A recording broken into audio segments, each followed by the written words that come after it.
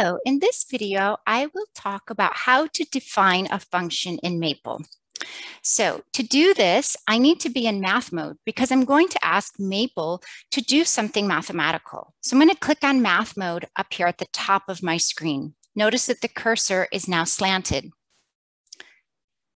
To set up a function in Maple, and this is an executable function like f of x, I'm going to go over to the expression palette. Click on the notation for defining a function. I'm going to call this function f. My independent variable is going to be x, and the function will be sine x.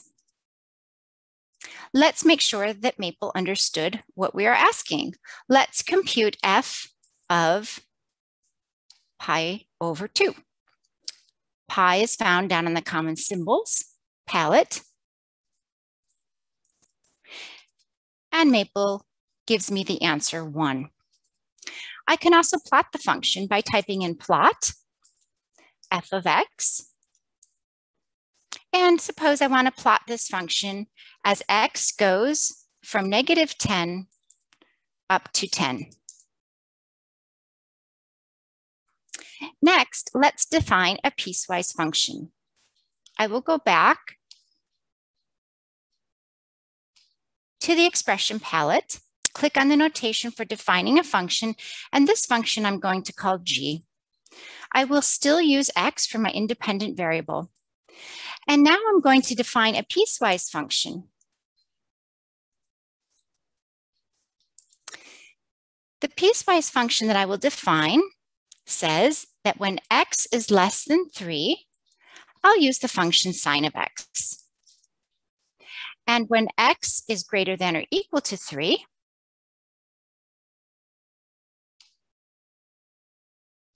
I'll use the function x squared. We can see that Maple did understand that I'm defining a piecewise function. Let's plot the piecewise function.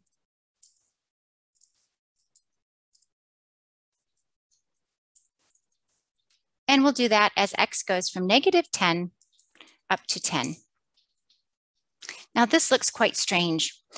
To improve this graph, we could reduce the domain from -10 to 5.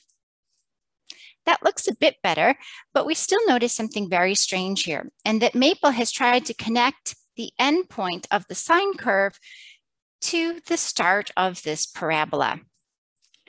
We don't want to do that. We know that this is a discontinuous graph, and to plot this properly, we have to set discontent equal to true. In other words, we're telling Maple that this is indeed a discontinuous graph. Now we have a much better looking plot of our piecewise function.